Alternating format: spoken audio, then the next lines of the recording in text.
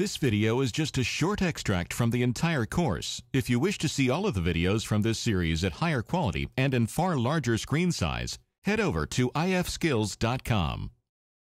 As I mentioned before, there are certain kinds of runtime errors that can occur that aren't caught by the compiler.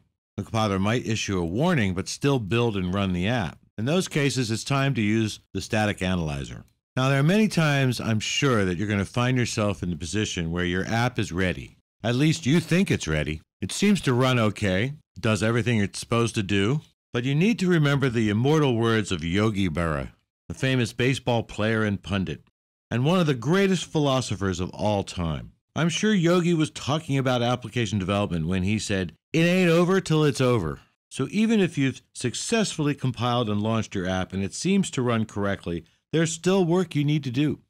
Xcode offers the Build and Analyze feature, which is really up here in the Run menu. You can see it here. It's called Analyze. Or if you chose Product, you can choose Analyze here. This is the static analyzer. It analyzes your code for memory leaks. The results show up like warnings and errors with explanations of where and what the issues are. You can also see the flow of control of the potential problem. To show you how this works, I deliberately created a memory leak here in My World App Delegate. First, by adding a statement here in the interface declaration as a clumsy attempt at adding an extra view. So I created an extra view object, and then down here I added this property declaration. Again, a clumsy attempt to add a second view.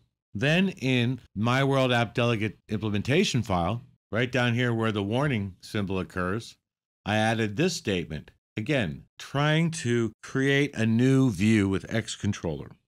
The problem here is trying to allocate a new object without doing anything with it is sure to cause a memory leak warning. So in order to find out, we run the static analyzer. The way to do that, like I said, you could choose Product Analyze, or you could just use it in the Run button here. You can go Analyze. And although the build is successful, as it said, there's a couple of new data tips here appearing. We get a little blue icon that says potential leak of an object allocated on line 39, which is up here, 39. In fact, it says potential leak of an object allocated on 39 and stored into Xcontroller. So what happens if we click on this little blue icon? It shows us a trace of what happened. First, you get a following warning.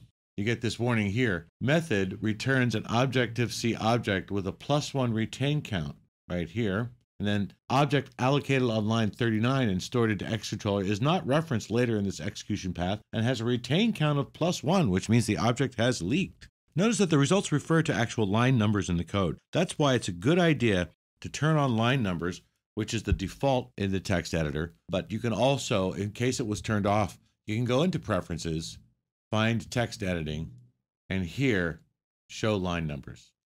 Very important. Excellent preference to keep on. For this reason, I can close Preferences here and go back to our view of our memory leak. So as you know by now, memory management is a big deal on the iPhone and the iPad. And before you attempt to get your app into the App Store or even run it on anyone's iPhone or iPad, you need to make sure it's behaving properly. By that, I mean not only delivering the promised functionality, but also avoiding the unintentional misuse of iPhone or iPad resources. These devices, as cool as they are nevertheless somewhat resource constrained when it comes to memory usage and battery life. Such restraints can have a direct effect on what you can and can't do in your app. Now, although the static analyzer can help you detect memory leaks, there's another application supplied with Xcode, which I can't get into here, called Instruments, which also lets you know how your app uses iPhone or iPad resources, and that includes CPU, network, and other resources as well as memory. And I urge you to check it out if you're serious about app development for the iPhone and the iPad.